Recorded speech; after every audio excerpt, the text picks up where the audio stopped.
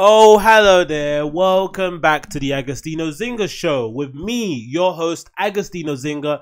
This is episode number 248, right? Dos, cuatro, ocho. Hope you guys are doing well. Hope you guys are doing fine, right? Hope you guys are doing fine this lovely Wednesday sunny morning.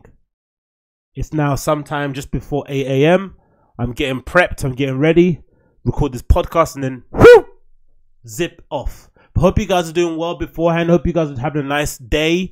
For those of you that are worried about the week and are looking forward to Friday, you've only got a couple more days to go, so just hang on tight.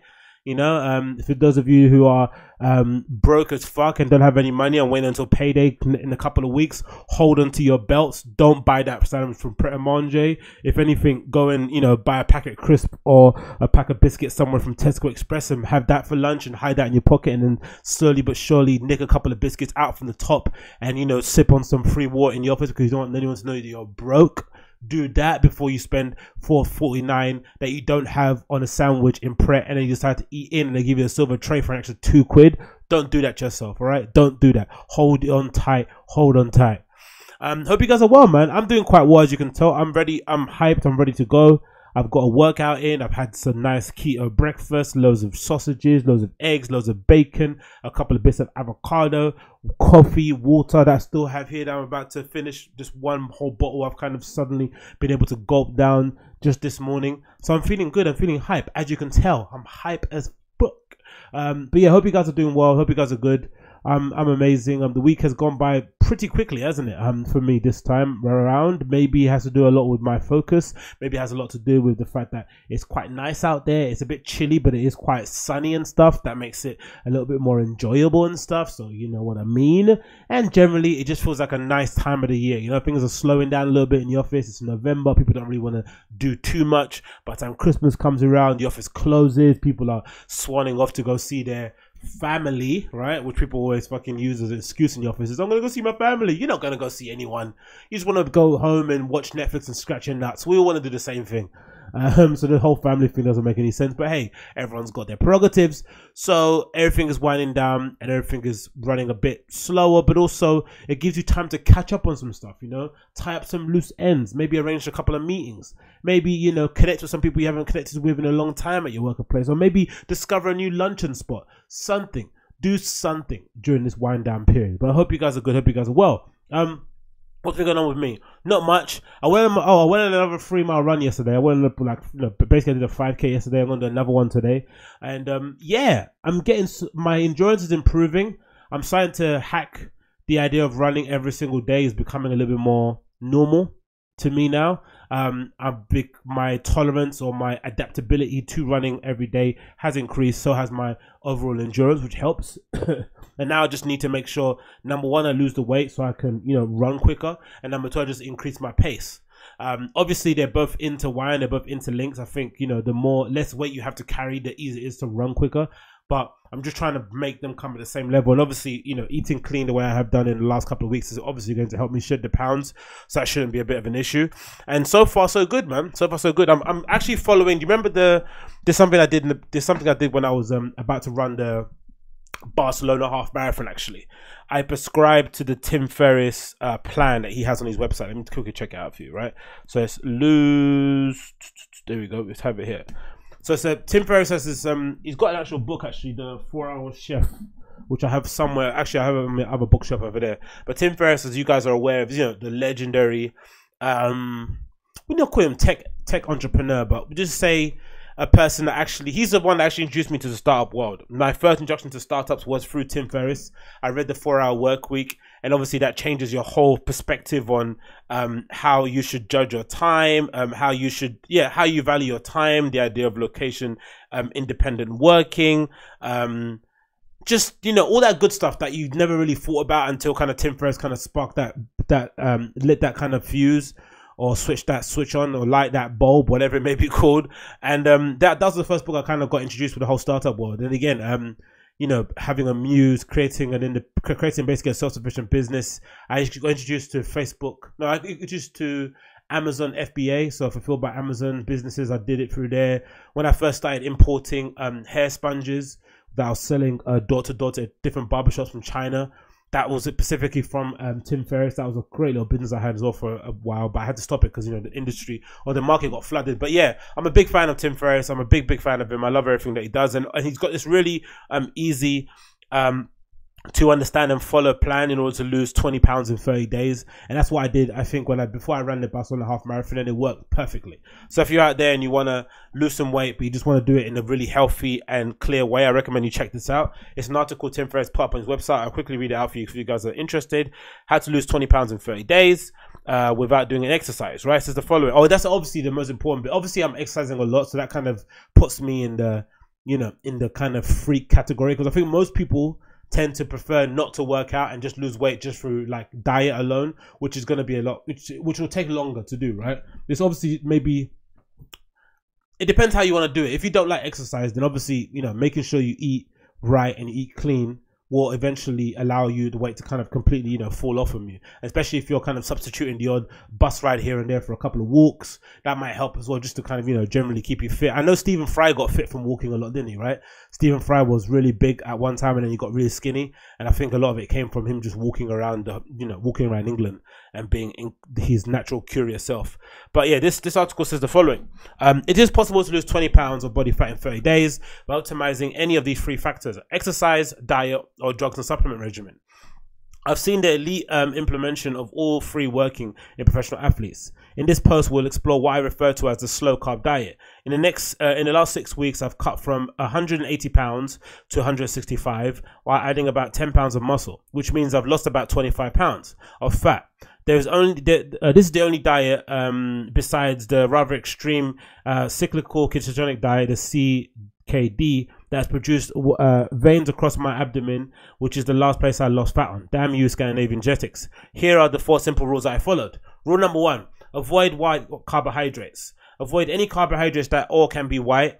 The following foods are thus prohibited, except within a 1.5 hour finishing a resistance training workout of at least 20 minutes in length. So you have to avoid bread, rice, cereal, potatoes, pasta, fried food with breading. If you avoid eating anything white, you'll be safe. Number 2, eat the same few meals over and over again. The most successful dieters, regardless of whether their goal is to muscle gain or fat loss, eat the same few meals over and over again. And of course, I found that quite easy. I think, especially since I've been doing the intermittent fasting with my app Zero, it's really helped to kind of maybe streamline things a little bit. I'm not necessarily always, how did you say streamline? Yes, up to just streamline things. I don't need to always think about what I'm going to eat. I have the same sort of meals. I know exactly what my schedule is in terms of eating plan. I have a particular window to eat, a particular window to fast. It just makes life a little bit more easier for me. And plus, especially because I tend to eat my lunch quite late. I tend to go for lunch about 2 p.m. or some shit. So by the time I leave to go to lunch at 2 p.m., 2:30, or if it's got a late meeting, I can then, you know, really stretch my eating window a bit further, a bit more wider, or whatever it may be, and then I can probably eat towards the last half an hour of my lunch, and then kind of start my fasting from there. So then when I wake up at 6 a.m. or when I come out from the gym, just after 6 a.m. or whatever it may be, or just, you know, maybe past 6:30, whatever it may be, I didn't have time to just straight away break my fast and continue on my day.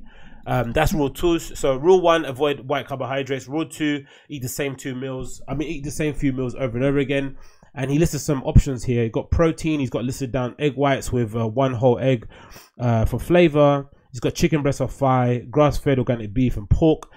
For legumes, he's got underneath that, he's got lentils, black beans and pinto beans. And vegetables, he's got spinach, asparagus, peas and mixed vegetables.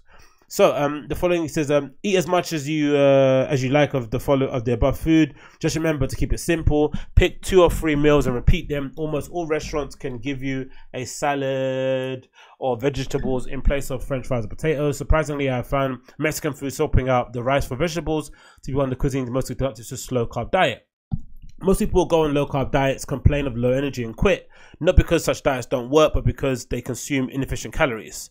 So half a cup of rice is 300 calories, whereas half a cup of spinach is 15. Vegetables are not calorically dense, so it's critical that you add legumes for your caloric load.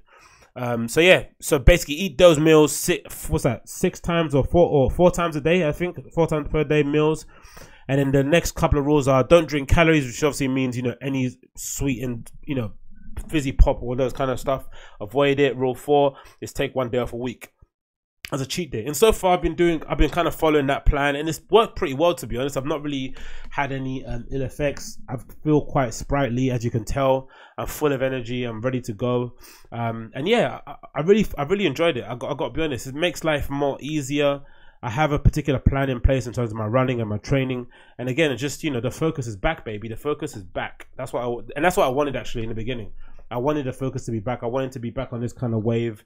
I didn't want to be, you know, how I was previously, you know, just kind of going off the loose end, or flying off the seat of my pants. Now I'm back to where I was in the beginning, you know, focused, training, got my head screwed on and know where I'm going, you know, straight, all the way forward, all the way up, all the way up, all the way up. Anyway, let's move on. Let's move on to some topics, because why not? And, you know, don't have a lot of time to waste. So, number one, right? This is a bit of an LOL. I saw this on Twitter and I thought, what the fucking fuck? This has got to hurt. I'm sure some of you guys have seen it too. It's been doing the rounds.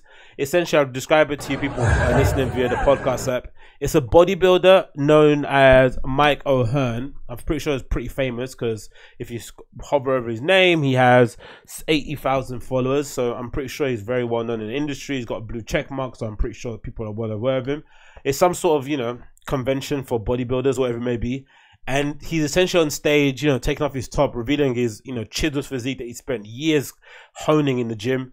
And he decides to walk across the stage for some reason. I'm not sure if he's walking across the stage to get a better angle, or to make sure he's in the right lighting so people can see his abdominals and his pectorials and his triceps and biceps. But whatever happens, he takes a bit of a stumble off the stage. It is insane how hard he falls. And you have to imagine too, right? I've always said my most favorite thing to watch on the internet are video. There's not really a Reddit of this, actually. There's not really a subreddit I can find at the moment. If anyone else can find it, let me know. But there's not really a subreddit of like girls falling over. But I love watching videos of girls falling over, because naturally, or normally, in most occasions, when girls fall over, they don't brace themselves as they fall to the ground. I'm not sure if it's because girls are not really used to rough and tumble play as much as boys are. They don't really have that kind of, you know, inbuilt kind of, you know, reflex to just cover your face, or to brace, or to kind of protect your back, or to protect your vital organs when you're falling over. Because, you know, as for the most part, even if you're not the most sporty or of athletic dudes, you've fallen over a couple of times, or maybe more than a couple of times. So you know what the impact feels like. So you try to avoid certain things. So when you do see a guy fall over, it's usually, you know, because of lack of awareness, understanding of where they are spatially, right?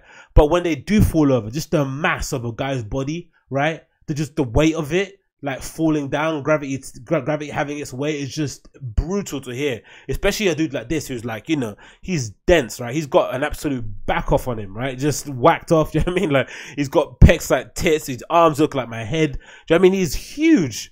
And when he falls off of this, ages,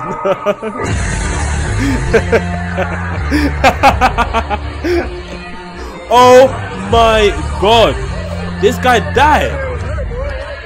Oh my days, Jesus Christ. He started everyone on stage and he walked across it, but fucking hell, Mamma mia, man, that was a 4.5. Oh my god.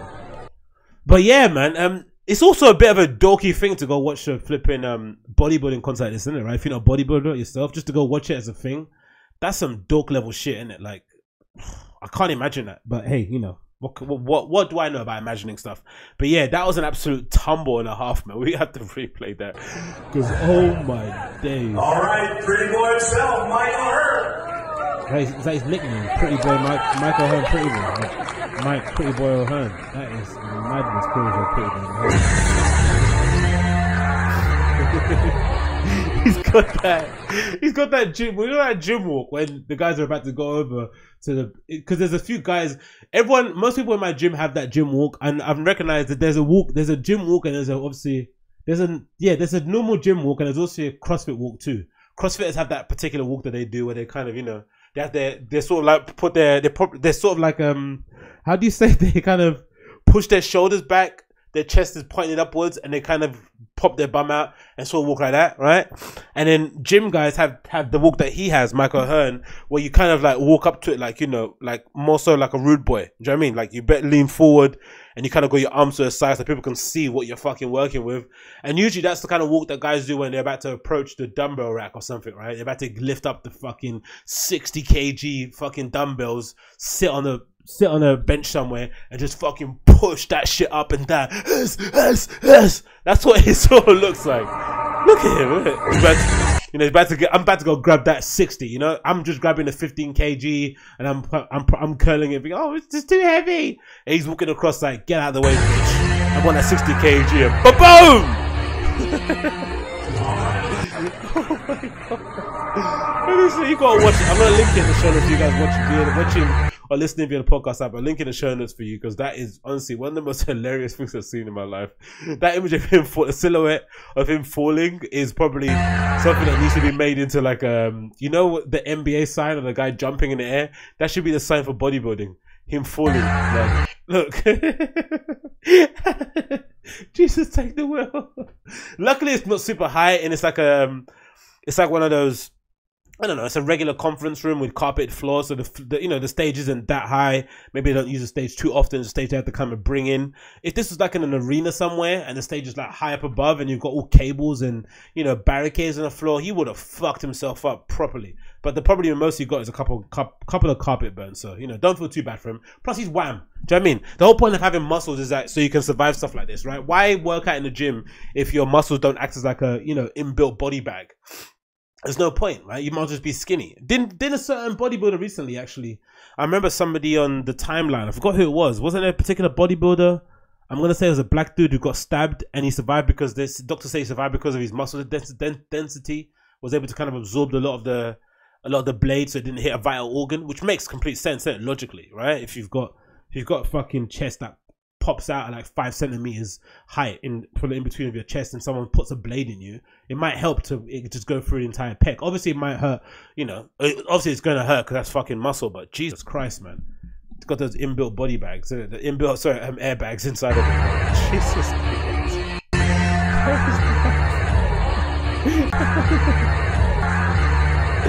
Okay, I'll link in the show notes. I'll link in the show notes for you guys to check out. But yeah, it's fucking hilarious, man. Oh my god, one of the best videos I've seen today, or this week actually. Apart from all the Popeye stuff is all popping off. No pun intended, but yeah, that caught my eye. Oh Jesus Christ. Anyway, moving on.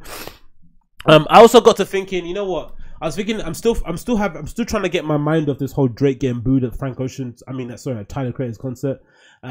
It's still kind of perplexing me and still kind of leaving me dumbfounded. I know that you know, there is this idea when you're coming up and you're like an underground artist, or you're, you know, just, you know, you're on the way up, you're doing your shows, you're performing in little holes in the walls, you're performing at restaurants, cafes, places that no one wants to see you. You're kind of earning your stripes, right? You're earning the respect of your audience. So you're trying to, you know, show them that you can do something or you are kind of talented. You know, the quintessential Ed Sheeran story, right? You rock up with your guitar, looking away at Ed Sheeran does to a pub. Everyone's going to think you're that annoying guy in the fucking Weatherspoons who tries to sing a song that no one likes. But then you belt out a couple hits and everyone's like, oh shit, this guy's actually quite good. So, you know, there's always that kind of hesitation with newer acts. But it must be a weird in mind, because I think it's something that you would expect.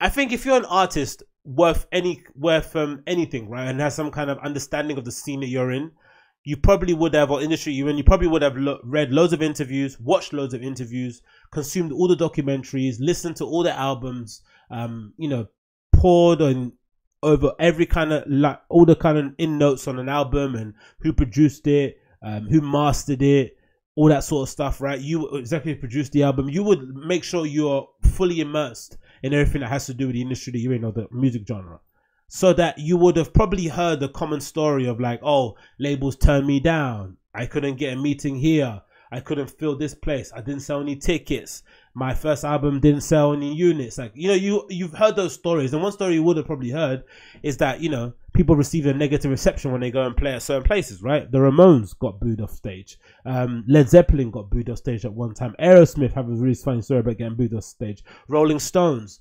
There's a lot of people that, you know, some of the legendary bands back in the day who kind of, you have influenced a whole generation of artists, you know, got booed in the beginning, especially people didn't understand what they were doing or weren't really familiar with their music. Shit happens. Mob mentality exists from a long time ago.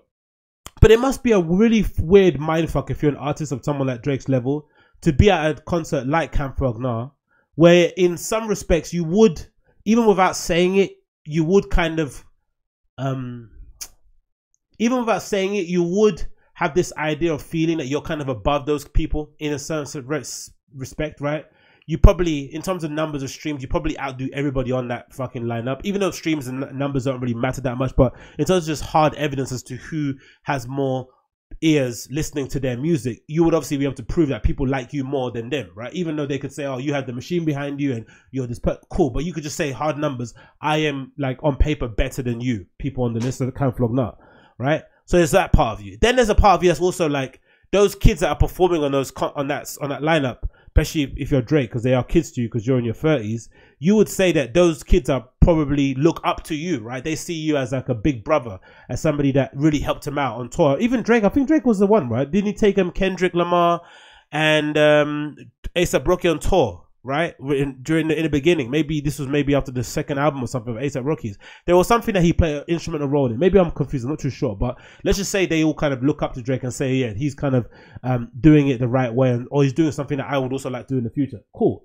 So to get to a place like that and then to suddenly get booed, it must be a fucking mindfuck, and it really must mess with your head, because it doesn't make any sense, right? Because there's no data indicating to you that you're falling off, that you don't necessarily have the people on your side anymore. Nothing points in that direction. All your numbers are where they should be. You have probably more offers to do brand deals and collaboration than you can probably have time to do them, right? No, not enough hours a day to help out all your friends that need a verse or need assistance or need a bit of a look over on certain things. You've got other opportunities outside of music, you know, coming out of your ass. So nothing is showing you that you're probably on your wane. No, none of those, you know, industry indicators are kind of pointing towards the idea that you could potentially get booed.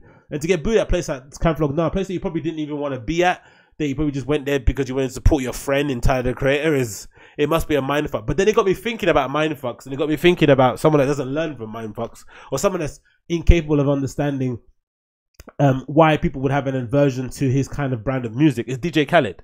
Remember DJ Khaled when he got booed, right? This is the epic video of DJ Khaled getting booed at EDC, right? And this is another example of maybe booking the wrong person for the wrong crowd. I think Drake was probably the right person for that crowd at Camp Frog Nah, but I just think it would have been sorted out completely if they just would have announced who he was. Sorry, announced that he was coming, and he was a co-main headliner. Because I think what happened was that at the concert, it seemed, looking back on it now, it seemed as if everyone was under the assumption Frank Ocean was going to perform because it had question mark on the flyer. No one confirmed it, no one denied it. They let the hype kind of carry the kind of festival forward. They sold out tickets. You know, I understand that game. So when people arrived and they saw Rocky come out, then they saw Rocky, Uzi come out, and then Drake come out. And Drake, when he came out, I think specifically said, I'm only going to perform a couple of songs. So people were under the impression, okay, cool, we're going to get Drake for a bit, then Frank Ocean. But for anyone that really thought that Frank Ocean was going to come after Drake is insane, right? It just doesn't make any sense. And Frank hardly comes to anything. So that kind of was quite funny, right? So probably right crowd, but just wrong way to kind of roll it out. But this one, the DJ Khaled at EDC, was definitely wrong crowd, definitely wrong artist. DJ Khaled is probably the antithesis of everything an EDC crowd would hate. Even though, in some respects, some of the EDC DJs would probably have to say they probably owe a lot of that boombastic, shouting over the fucking track, sort of like hands in the air style to someone like a DJ Khaled or from hip hop culture. So maybe that could be a stretch, but the way he kind of rants and raves over tracks, the way he cuts them after 30 seconds, like those annoying hip hop parties I used to go to back in the day at Marketplace, it just was a recipe for disaster. So remember this is a clip from YouTube of someone recorded of him, they're in a crowd, right, of him trying to hype up the crowd, but it falling completely flat. Every summer drop used to make my stocks go. The bands go. The bands go. Nothing can stop me. I'm all the way. So people will boot. So it seems as if, right, this is an odd thing, right, that you don't get usually in electronic music concerts. I think for the most part, I think this is something that always made me think. I remember in the beginning when I used to go to kind of Living Proof and those kind of parties, I used to think, oh, these guys are technically really good DJs. I think this was maybe during the tech house era, maybe, and I was hearing a lot of who did really good edits at the time. Was it Wolfram? Was it Wolf and Lamb? Might be Wolf and Lamb. It might have been also was it Jacquees? Who's not Jacquees? Not Jacquees. Jax Green, maybe as well, doing a couple of hip hop edits. So at the time I was going to Living Proof often, I would see a lot of these really technically proficient DJs playing at Living Proof that were really terrible at playing current modern day contemporary hip hop tracks for the most part, right? There was a time where those kind of parties were just again a celebration of, like, you know, hip hop from the late 90s up until 2010 or something. That was all they seemed to play, right? The same tracks again and again, the same combos. It's just, you know, it just got a bit tired, got a bit stale. Now maybe I'm assuming nowadays, judging by the lines I've seen online, they're embracing a lot more of a younger audience, a lot more younger DJs are coming in who I would hope are more adept or more willing to play newer stuff that our kids actually listen to nowadays. And obviously with the influx of new and popping UK rap stars, there's a plethora of music to choose from, right? So maybe give them some sort of allow them for, you know, maybe playing, you know, the best of fucking 2001 hip hop back in the day. But one thing I always maybe wonder is, like, why don't these technically proficient DJs move over to other genres and just take that same sort of, like, you know, maybe the same couple of tracks that they play, and then maybe make edits of maybe electronic dance music edits of them, or maybe tech house edits of them. I think that would work really well. I never really understood why they wouldn't necessarily branch out. But again, you know, most people don't want to branch out. That's a genre that they're really interested in, etc., etc., etc. But one thing that really I thought would never work if they did decide to make the move over to another genre was this way of mixing, where they kind of, you know, you play the first verse, or maybe the first hook, or maybe the hook before the verse sometimes of a track, and then you kind of lock it off just before it gets to just before it gets to the chorus, or just after the first couple of bars of the chorus, you bring the other track into the same thing. So essentially, if you go down the track list of a DJ, especially a person that played at Living Proof those kind of parties, and they played like a half an hour set, their tracks would be like 30 tracks deep. You'd be like, how the fuck did he get through 30 tracks in 30 minutes? And you realize, oh yeah, it's like a minute, or it's like the maximum time any track is playing is like 1:20.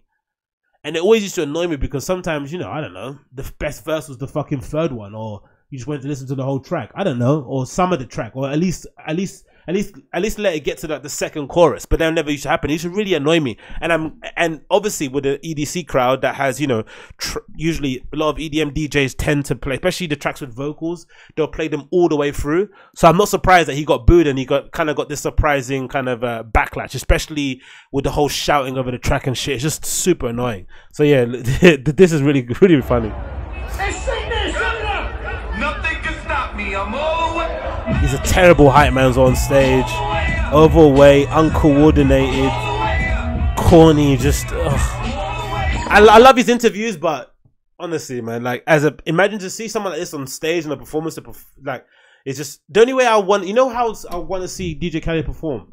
I think if he had the Vegas residency, like, that would be fucking epic. Like, every week a different artist came through and was a special guest or some shit. He kind of, you know, was able to maybe put on other legendary hip-hop artists, give them a platform, maybe do a night where he goes through the, you know, maybe it's a night of the history of hip-hop, where he kind of plays every single classic track that maybe influenced the genre of hip-hop or led to it blowing up. You know, he goes through every fucking decade. That would be fucking sick, something like that. But to see him perform on an EDC stage with his DJ and him on the mic going through this pre-rehearsed set, and him jumping and waving his hands in the air and saying hands in the air every 10 seconds. Anyone that says hands in the air every 10 seconds at a concert or an event, you know the event isn't going well. If you have to constantly try and push and cajole your audience to put their hands in there and get hype, or open that pit up, it's not a vibe. It's not a vibe. You're engineering a vibe. You're trying to manufacture the vibe. You're putting a vibe in a petri dish and trying to create a fucking steak. Working all winter, shining all summer. I ain't no beginner you. Just take it to the I think I'm out to a 5. People like the tracks, they just cut them off really quickly. All I care about is money in the city that I'm from. I'm a sip until I feel it. I'm a I want to get to where it gets booed.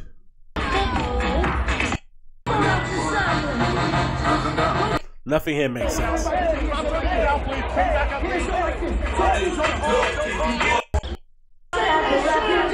Where is it? Let's get booed. Is it here?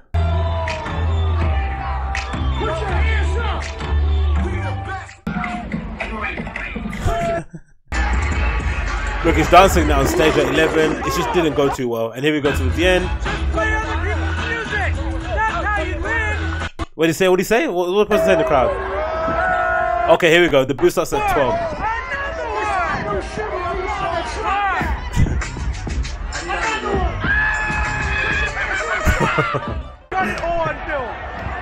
Now he's trying to appeal to the crowd. What's happening now? Still more hand movements and wailing around. Again, it's hard to judge these things really looking back on it actually, because you don't know whether or not it's just that certain little section where the guy's recording that isn't really vibing with it. Usually everyone at the front is the hysterical, you know, ultra fans who run to the front and just stand there the whole night and piss in their pants because they want to just stand there and watch someone's feet as they're performing. But, you know, I don't know. But I still wouldn't pay my hard-earned cash to go see this guy perform. It's never going to happen. Unless, like I said, it was a Vegas residency. I'm getting tired of holding my arm up. I'm getting tired of holding my arm up. This is what I gotta tell him. Hold on. Shut the fuck up. He could hear it as well. He could hear the boos. They cut me off. Yeah, because your time's over. That must be such a mindfuck for artists of that level, right? For people to be booing you, like, audibly. Like, you can hear that shit, right? God is the greatest. Get God involved in it. That's the easiest way to win. A bit of God, no one can boo God. Everybody start jumping around. Everybody start jumping around. Let's go. Let's go. Anyway, I can't. It's too much of this, man. It's fucking so awkward seeing him dance this on stage like that. But again, that's what sometimes you have to kind of be aware. You have to be aware of the crowd you're playing to. Also, maybe invest in a little bit of a stage show. You know, maybe have some screens, some dancers on stage. Do something, man. He just went there, picked up a bag, you know, brought a DJ, and that's it. You know, just do a little bit more. I don't know. Do something more with the whole performance. Maybe that would have gone a bit well with the crowd. But yeah, you know, booing happens to the best of us. I think.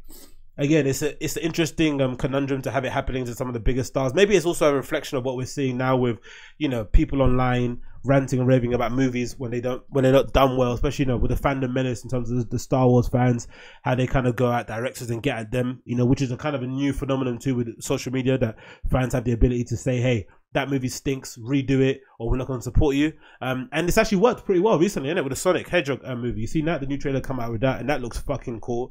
They put the Sonic the Hedgehog trailer out, I think, in April of this year, and it was met with fucking, you know, just pure mockery and laughs and just, you know, disappointment, because obviously the animation or the CGI they used was really, really bad. And then they kind of went back to the drawing board. They redesigned the Sonic.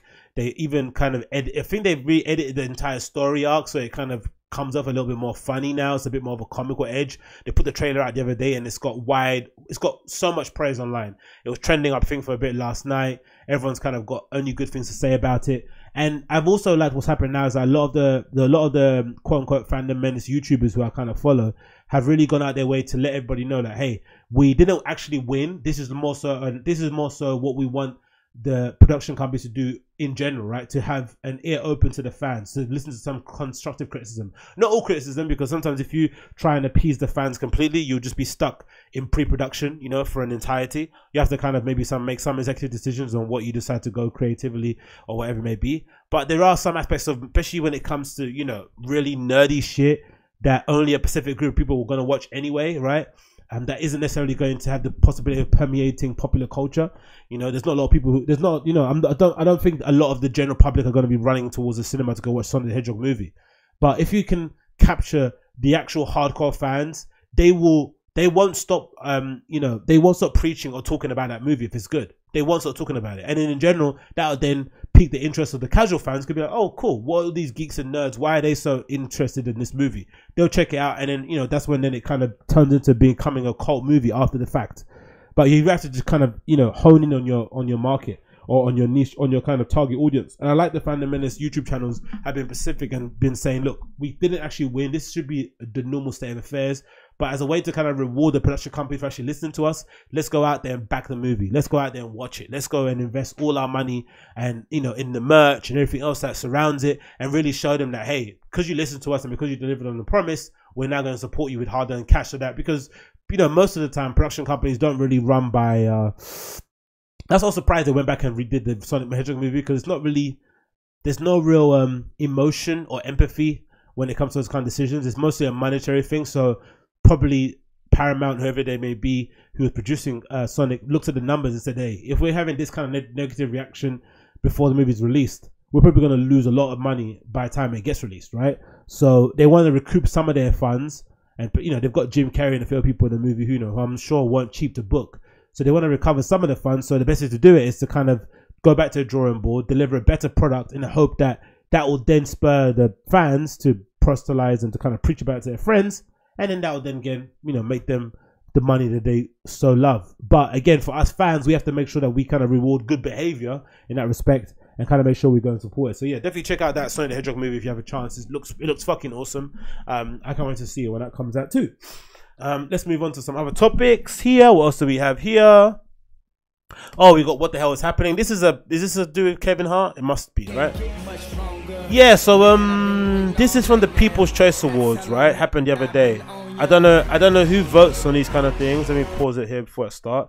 This is Kevin Hart at the People's Choice Awards. I'm not sure who votes for these things. I'm not sure how it goes by. It's an e thing, so maybe you have to be an subscribe to the newsletter. They might be sending you a link beforehand, but I don't know anyone that actually votes for it.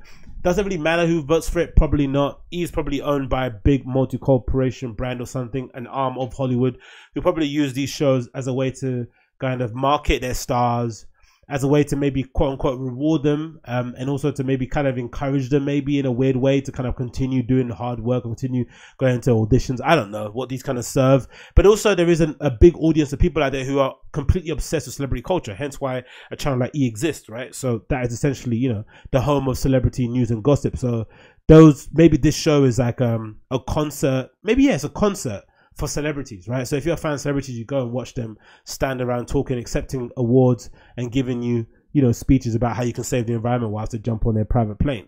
Cool. All right. But Kevin Hart gets an award for comedic. What did he get the award for? For comedy actor of 2019. Obviously, it's kind of serendipitous that he decides to. No, it's serendipitous that just as he's recovering from his really horrible car accident he got into a few months ago, is when this kind of, you know, he rolls out Jumanji, he does the whole Halloween costume, Jumanji comes out, and then we have this award show. It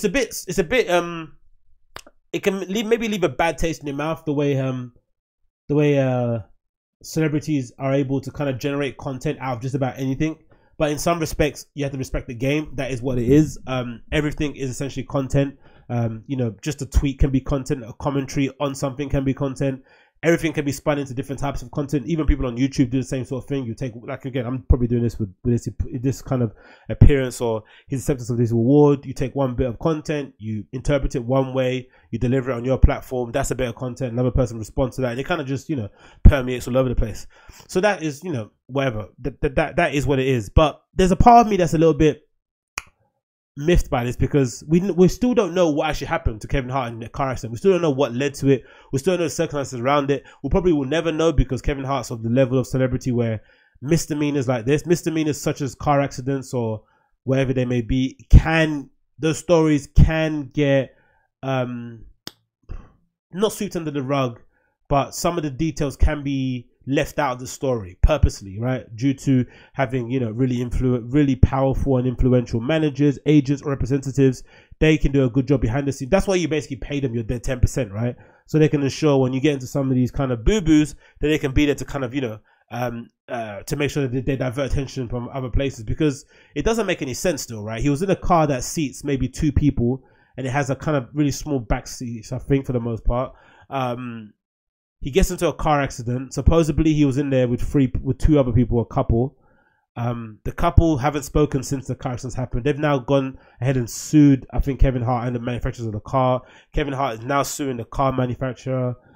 We don't know how he got into the accident. We don't know if it just skidded off the tracks, or if somehow allegedly anyone there was inebriated or intoxicated. No one knows anything. So it must be a bit awkward to actually go on stage and accept this award, because imagine if we get to a point, because, you know, I still have the feeling that there are members of the press or the media that still have it out for Kevin Hart, that want to see his empire crumble. I think the fact that he, you know, lost out on hosting the Oscars due to them discovering those old tweets, was unfortunate, but I still don't think it probably satisfied the bloodthirst that some of these guys have. So I think there's probably a side of them that is still probably in the backgrounds, trolling through the records and trying to find some crumb of evidence that paints him in a bad light in this car accident. So if I was Kevin Hart, I would have probably laid a bit more low and just kind of like, you know, put out your little trailer about you recovering from your accident, but maybe don't talk about, maybe just don't go and accept awards about you being a comedy genius and then give a speech about, you know, thanking the fans because you're recovering and, you know, thanking God and shit. I don't know, man. It just brings too much attention. Or am I reading too much into it? I don't know. What do you guys think? Let's play a little bit of the clip now of him at the performance. I'll definitely get copy shots for this, but who cares? That's how long I've been on ya. Let's see what he says. Appreciate. Thank you. I haven't actually listened to this yet, so let's see what he says. Major thank you to you, Robert. I appreciate you. Love you. Been a fan. First and foremost, man, thank God because I definitely don't have to be here.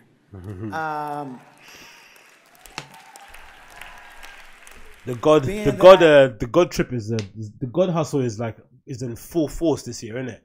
SPAC Nation, Kanye West, Kevin Hart, everyone's going full tilt God, isn't it? Like even DC Young Fly is kind of trying to convert. Remember, did you see that interview with DC Young Fly on No Jumper?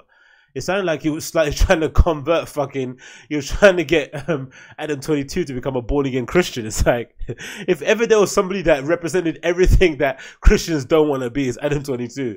You're just looking at him like, really, dude? Do you really think I'm the best ambassador for this? Maybe he is, isn't it? Maybe if he converts, he can probably lead a whole group of, you know, I don't know, sex addicts to Christ, but I don't think so, bro. Don't think so. But yeah, let's let Kevin Hart continue talking here. It makes me appreciate life even more. It makes me. That award is weird. It looks like an air freshener, isn't it? The things that really matter. Family. I want to thank my wife, my kids, who really stepped up to the plate for me. I also want to take the time to thank the People's Choice Award just for this. This is amazing, but more importantly, the people, man. You have no idea the effect that you have on us as entertainers. Your energy, your support, it means the world, and I truly want to thank you guys for being there for me in my difficult time. This is special. They all are. I do not take them for granted. Thank you so much. God bless everybody in this room. Peace. He's a good guy. You can't really hate on Kevin, man. It's not, he's a good dude. There might be some nefarious issues around his accident, but who am I to speak about them? You know, he's alive and well. He's kicking. He's one of the few entertainers that we have operating on this kind of fucking high level that he is at the moment. He's a real credit and a real asset to the entertainment industry. Inspiration to all in that regard. I love his interviews. He's very wise. He's kind of been very much of an open book in terms of mistakes he's made in public. He's kind of grown bit by bit. You've kind of seen him kind of. He's not really repeated anything, has he? He's actually, you know, sometimes with celebrities just kind of have those empty apologies where they just apologize for something just because they got caught and don't necessarily apologize because they mean it. He actually looks like he's actually learned from every bit of a mistake, and he's been an open book. He's kind of addressed head on some of the haters and, you know, the difficulties he's had with some people in the industry head on, and he's kind of dealt with that really well. So, you know, if there's anyone that deserves a kind of pat on the back at an award ceremony and to get given an absolutely pointless award, is Kevin Hart. Sometimes there's people who are just good people. You know, sometimes in class, when you had those students in your school, class who kind of got preferential treatment from the teacher, and some of you guys, even though it kind of annoyed you, you kind of had to sit there quietly and admit yourself, you know what? He deserves preferential treatment, man. That guy's a cool dude. Do you know what I mean? We get it, man. We make this teacher's life hell, and this kid's actually always on time. He helps all the other students out sometimes. He fucking cleans up after us and puts the pens and papers away. Do you know what I mean? Those kind of good students. You can't really hate on them because they're just good dudes. And outside in the playground, he's not a snitch. He kind of plays around with everybody. Those kind of kids, I think Kevin Hart is probably that kind of version of that kind of guy. It's hard to kind of say anything disparaging against him. So yeah, I guess, speedy recovery, that, my friend. Speedy recovery. Anyway, let's move on to that one. What else we got on the list here?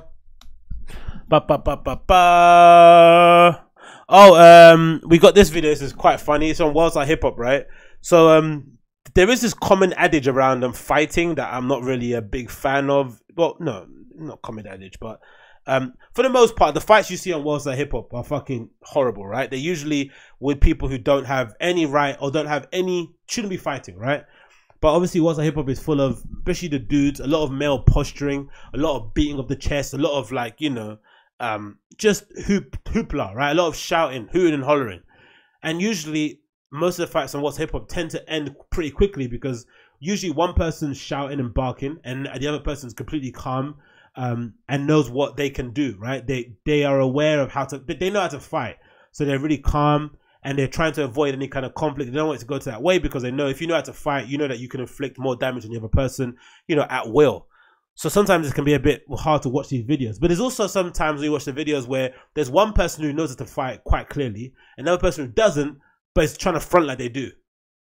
And it's also fun to watch because you just know from the stances, from how they throw a punch. Sometimes if they throw a kick or they go for a takedown, you know, okay, this guy has studied some kind of self-defense or martial arts or something along those kind of lines. There's no way you're gonna, you know, leg kick somebody, you know, oblique kick somebody, you know, go for a right hook, jab, go for fake the right hook and go for a takedown. There's no way you're gonna do that if you haven't, you know, practice some kind of fighting in your spare time. And this video is an adequate example of it. But what it got me thinking of is like, if I saw anybody jumping around like this, bouncing like this from side to side, I'll just run.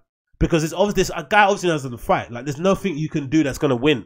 The only thing you can do is shoot the guy or stab him, right? If he starts to jump around like this in a circle, just run. And this guy looks like he knows what he's doing with himself. So this is a fight on World Side Hip Hop. It's called, it's actually titled pretty funnily too.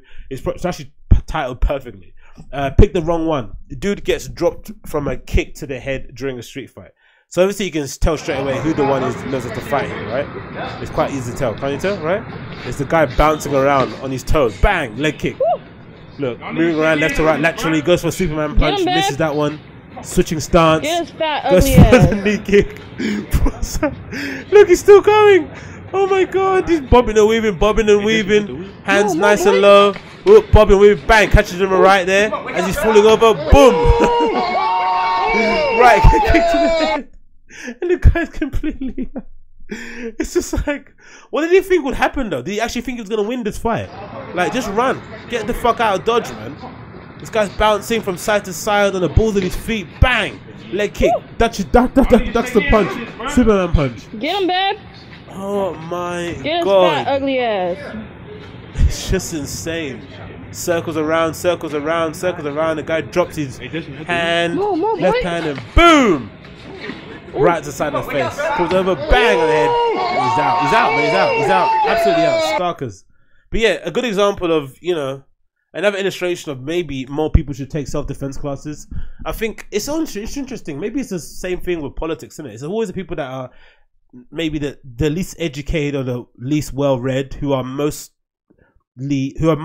apt or most willing to kind of, you know, shout from the rafters and kind of let you know what their point of view is on particular, you know, political strategy or whatever it may be. I'm not sure what it is. It might be the same thing with fighting too. Why is it the people that can't fight are the ones who are more willing to fight, shouting, you know, pushing people, telling people to not hold them back and stuff? It's like, come on, man, just relax with the machismo, take a deep breath and keep it moving. Do you know what I mean? No need to do this. No need. Anyway, that's one of them. Next thing I just wanted to talk about here is this lady, Sam Devine, right? I'm not sure. Again, I've just found out about her through videos and stuff online. She's a DJ. I think she's signed to Defected Records, so you already know what kind of music she's going to be playing. Majority kind of tech housey, you know, Elro sort of type of music, stuff that I probably won't necessarily go to as an event. But you know, I'm not remiss from, you know, seeing a couple clips online or whatever it may be. So there's this image that I've seen actually online. Let me see if I can find it. Actually, where is it? There's a picture here online or a video of her performing, and it kind of got me thinking about the whole outrage with Nina Kraviz and her braids. And it kind of got me thinking about maybe not hypocrisy, or maybe just the idea that what I said previously about Nina Kraviz and the braids controversy is that I think by and large, when people go extra hard at people and try to get them cancelled or try to get them, you know, banished from the scene or society, it usually has more to do with the person that's saying it. Maybe they're a hateful person or they're going through some shit, you know, whatever they may be. And it also has a lot to do with how that person is viewed in the industry. So if you see someone going extra hard at somebody and you think it's unfair, try and reserve judgment. Don't just jump straight out the window straight away, because usually most of the reason why it's happening is because people within the industry have decided they've had enough, right? this person's a shithead, we hate them, they're rude, they're not polite and shit, they're up their own ass, and we're gonna use any opportunity to kind of throw stones at them that we can find. You can look no further than the controversy with Amanda Seales, right?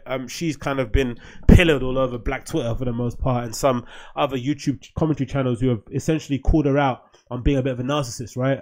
Thinking her shit doesn't stink, going on the Breakfast Club and saying that the reason why she's not liked, I think Charlamagne asked her, oh, why do you think people don't like you? She's like, oh, because I'm too smart, or because I'm what some haters wish they could be, or some really weird, backwards, self-congratulatory claptrap, right? So people are calling her out of her shit.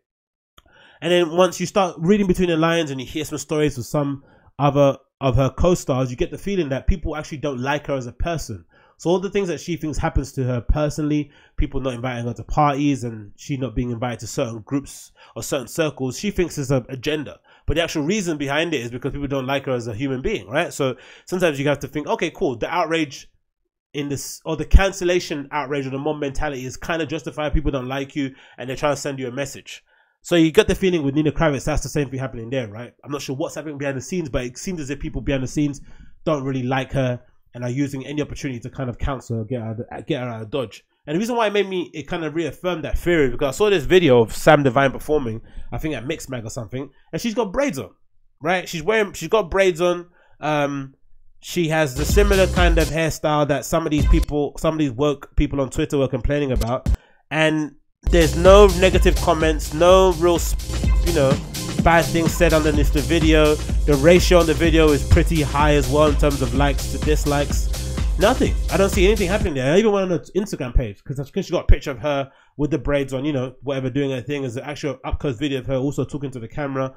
Like the same sort of thing I think that Nina Kraviz did when she was kind of saying she was going to do a performance, The same sort of selfie images that we see of Nina Kraviz, and no one's calling her out on it. And Sam Devine is probably more whiter, looking wise, than Nina Kraviz, I would say, in that regard, right?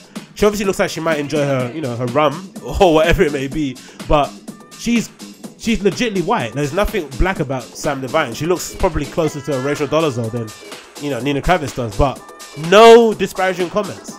Now, I wonder why that is. Is it because she's on Defected Records, and Defected Records is, is probably the closest thing you're going to get to an urban electronic music label, right? Is that kind of cringy to say? I don't know, right? Shuffling and, boys in really tight shirts and sunglasses and huaraches and side bags, girls wearing really tight spandex and neon clothing, girls do that kind of professional goth, the professional like club kid wear. They're like, have you ever seen people that go to Grease Muller in Berlin, right? I think girls that listen to Tech House in the UK are kind of like the posh version, the sorority version of them. The girls that took showers instead.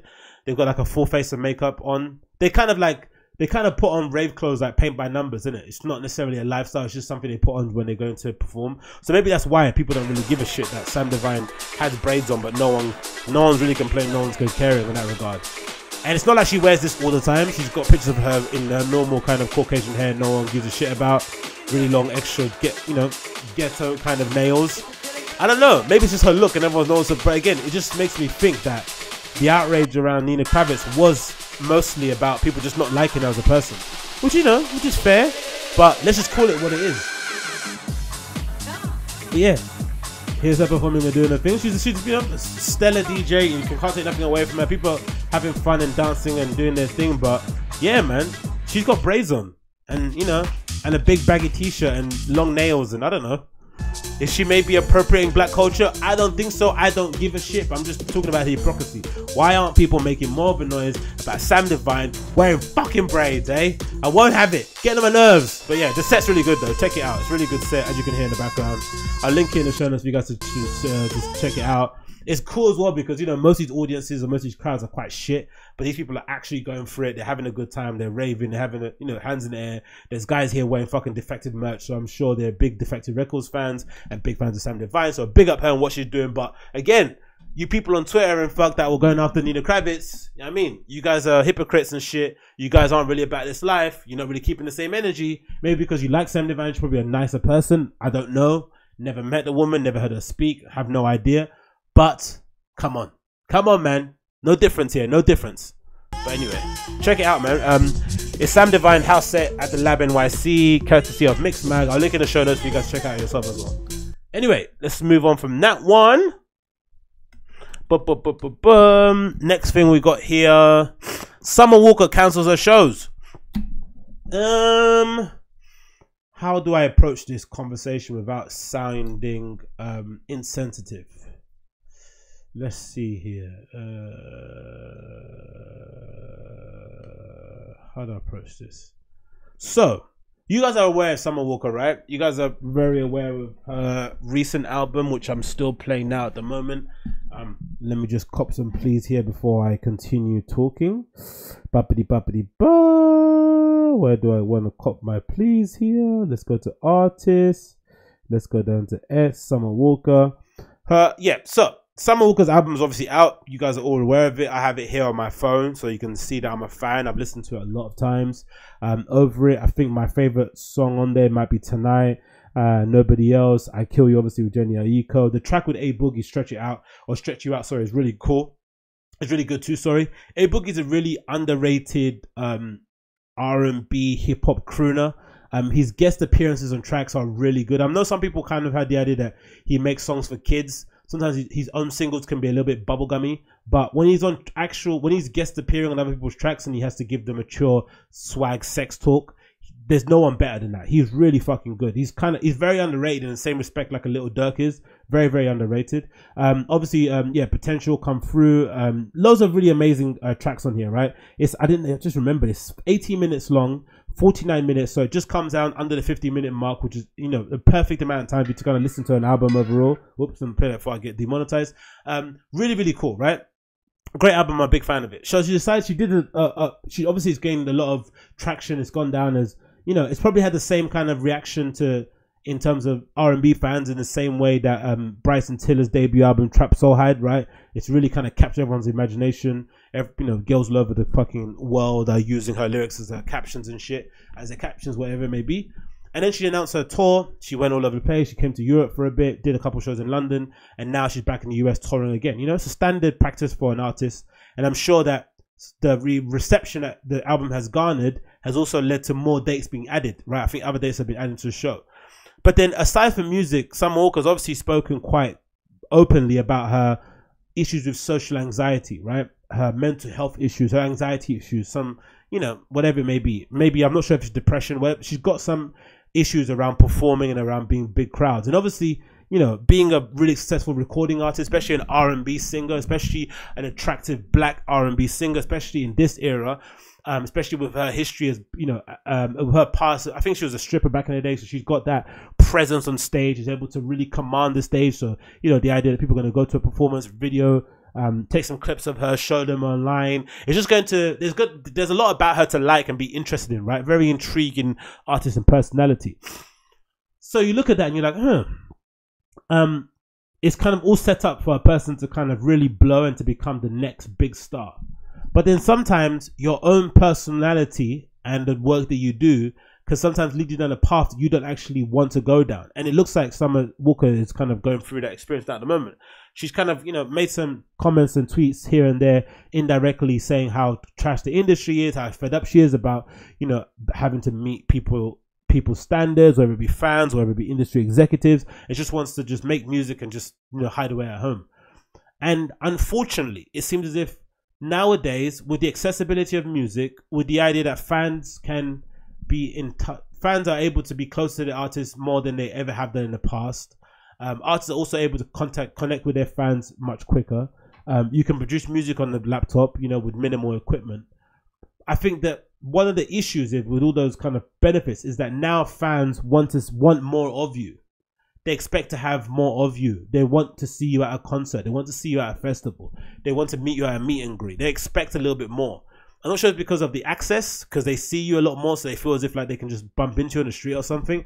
But there is a side of it where artists are demanded to do a lot more press and a lot more media than they probably have done ever before. Now, also it might have to do with the fact that organic reach, I think for the most part, organic reach is essentially over.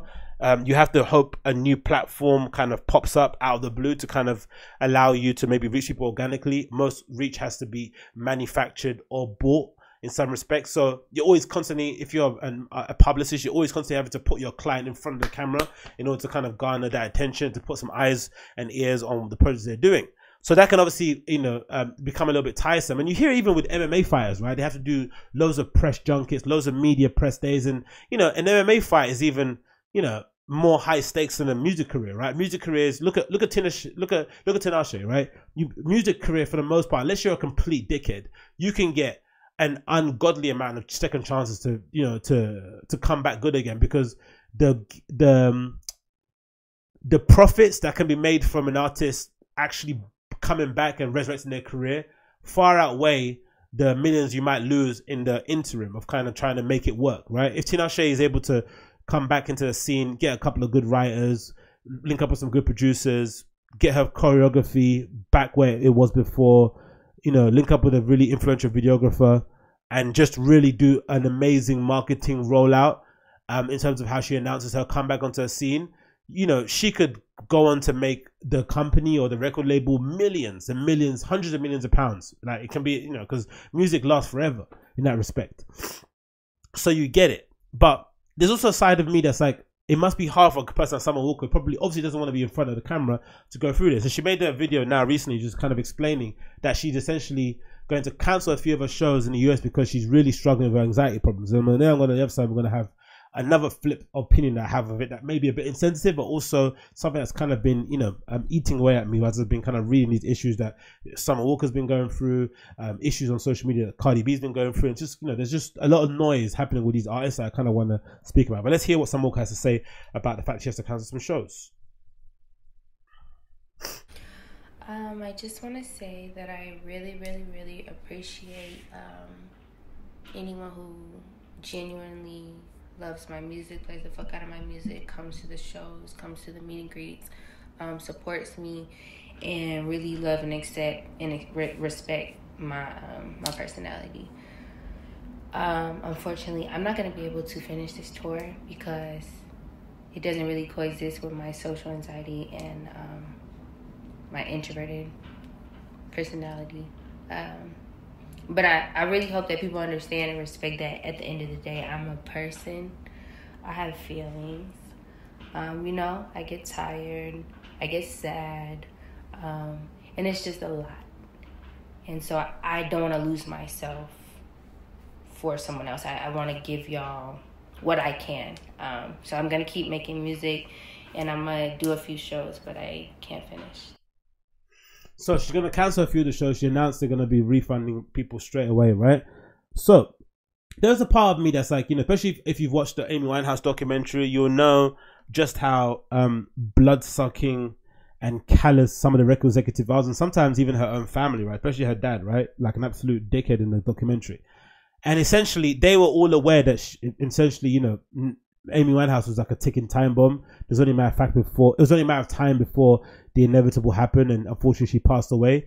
But they were actively still pushing her to perform and go to concerts and go to festivals, even though she was a complete shadow of her former self. She lost tons of weight. She looked completely gaunt, horrible. She sounded horrible even when she was on the stage. It just was a complete disaster. And there was no one in the record industry or no one in her label who kind of was taking the executive decision to kind of put her on ice and have her just recuperate, go to rehab, and actually, have assisted rehab, because I think she ended up dying because she went cold turkey. Is it because she decided to go cold turkey in terms of sobriety, and that essentially had a negative reaction on her? I'm pretty sure something to do with that kind of stuff, right?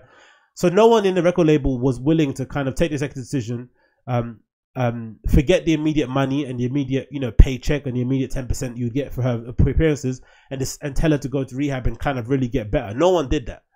So even her closest friends and her partner weren't necessarily cognitive of trying to get her to get some help. So when Summer Walker pleads with her fans like this in public and says, "Hey, I really need to kind of look after myself. I think I'm heading down a bad path," you have to honestly respect it and honor it in that respect. And you have to say, yeah, take your time away from the music and do what you need to do. But there's also a side of me that's like, I think there needs to be an understanding, especially some of the acts coming up nowadays, especially when I watch some of the Gary Vee stuff and you see Gary Vee talking to a lot of like up and coming people who want to make an industry.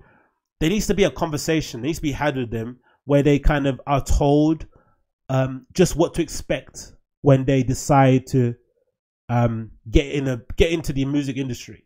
They need to have an understanding of just how hard it is to be a professional recording artist, right? Not to be an artist, to be a professional recording artist, a professional musician, right? That needs to be a conversation people have.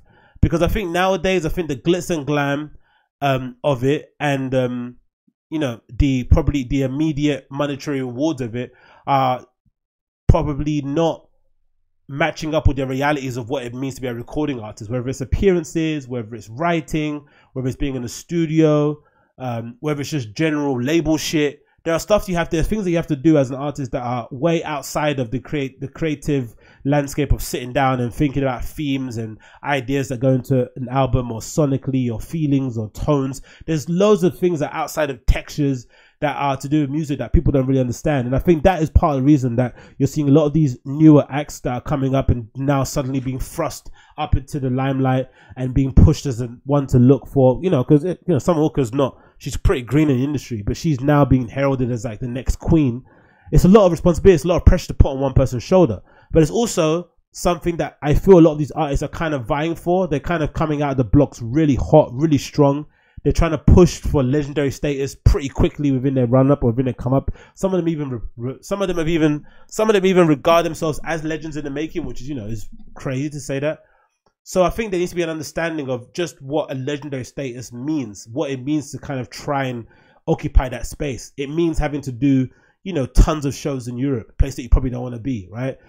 Away from your family. It means traveling in middle America and, you know, doing shows again and again and again and again in front of people, you know.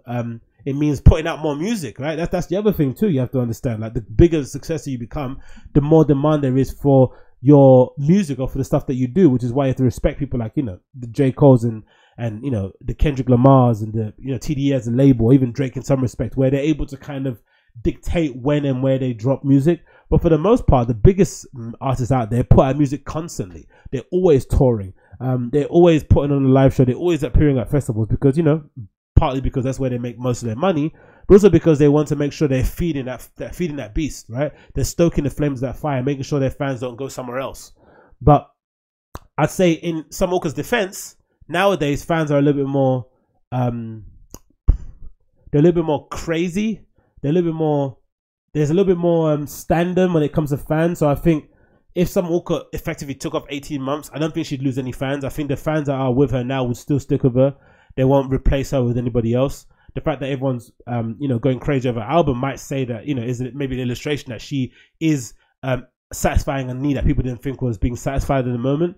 And yeah, like, she probably has a point. Do you know what I mean? But then again, that's the issue. There's a part of her, as probably as the artist, is like, you know what? Can I take that time away though? Will I lose ground? Will I lose this momentum? And I don't think you do. And I think there needs to be maybe a decision made when you're making your album, or maybe when you're introducing yourself in the industry, as what kind of artist you're going to be. Maybe it's hard to think about that when you're making a song on Fruity Loops on your fucking bust up computer in your mum's basement. But you have to be intentional from the very beginning about what kind of artist you want to be. Do you want to go down lane A or lane B? And then every move that you make, even at the beginning, even at that stage on SoundCloud when you're getting 2 listens, has to then marry up to that overall goal. Because I think what happens is that you start off as a SoundCloud person and you have this chip on your shoulder that you think you're better than everyone on the charts, right? So you start acting like it. You start believing it. You start manifesting it. You start making EPs and albums and songs that are really well crafted and have a lot of fucking, you know, time and emotion has gone into them. And you don't really have that much of an audience, but you're obviously trying to present yourself as a big act, right? You're tweeting and talking about when there is no team around you, but you're trying to give the impression you have a team around you. You're trying to give the impression that you had a good show when no one turned up. You're doing loads of like big act sort of stuff so that you give the impression that you're kind of faking it till you make it. So then when somebody decides to believe your narrative and put money behind you and sign you to a record label, and then the real pressure of being a recording artist starts, I don't know if I have that much patience for you now deciding, oh, it's too much. Because you were talking a big game. Now you have to show and prove. I don't mean that to Summer Walker, but I mean in some artists who do that kind of thing. Like you spoke a big game. You're trying to act like Billy Big Balls, right? Now you're there. You have to show and prove. But again, I'm thankful for Summer Walker for being so open, because I think what it does is that the next generation of artists coming up, or the ones that want to come up who don't necessarily have the exposure or the, you know, the awareness, or, you know, aren't signed to a label, or just want to come up, they're unsigned, can see what she's going through and be like, okay, cool. Like, what do you what do you really, who do you really want to be? Do you want to be Snow Allegra, or do you want to be Summer Walker? Like, what level of artist do you want to be? And sometimes, maybe if you sat Snow Allegra down, she might tell you she wants to be as big as Beyonce. But there might be, she might be doing some action. She might be intentionally doing things that are putting her in a category where she can go and you know, and tour for, let's say, 4 months of the year, and the rest of the time chill in her house somewhere in the middle of Scandinavia. You know, writes for some people, walk her dog and shit, and relax. Do you know what I mean? Like, that's probably a life that you'd want. But then, if you want the lifestyle where you're attending every big festival, every big you know, award ceremony, red carpet, you're smooching with all the, you know, with all the highfalutes in the industry, you might have, there might have to be some give and take in that respect, right? Because once you go to the industry events, people are gonna be asking you for features. People are gonna be asking you to, you know, do a track, do a soundtrack, make a new album, make a new EP. That's all the industry people are. All that pressure comes from there. And you're also going to want to improve. You're also going to want to improve. You're also going to want to show out because you're in that space. It's a very hard thing to kind of really get your head around. But again, thoughts with Summer Walker actually going through this tough stuff. I think, again, it really reminds you a lot of the Amy Winehouse stuff that she was going through. But I'm just happy nowadays kids are more able to talk about it aloud. And also, you know, maybe the stigma of social media, maybe the stigma of mental health is dying down somewhat, so it allows people to be a bit more open, and maybe as well the fans are a little bit more understanding, and also, you know, and are aware that, you know, if their artists are not in the right frame of mind, they're not going to get the best product, they're not going to get the best show. So it's probably advantageous for fans, even though fans can be selfish in nature, to probably allow their favorite artists to take some time away, recuperate, recover, and then come back on the other side, you know, firing for more cylinders, because then, you know, everyone wins that way. But yeah, really cool message from Summer Walker, and hope she gets better over time. Anyway, that's an hour full of podcasting. Thanks so much for tuning in. Tomorrow's podcast will be more streetwear focused, so if you're willing and able, please listen to that podcast tomorrow. Before that, if you want to check out anything to do with myself, my blog, my DJ mixes, my DJ gig listings, my photography, and stuff that I've done in the past, check out my website, agostinhozinga.com. All my listings can be found on there. All my content deals can be found on there too. If you're watching via the YouTube app, why not give me a thumbs up, leave me a comment, let me know what you think of the show. If you are listening via the podcast app, leave me a 5-star review. Helps to go a long way for people to find the show. And until tomorrow, my friends, I'll see you guys very, very soon. Take care. Be safe. Bye.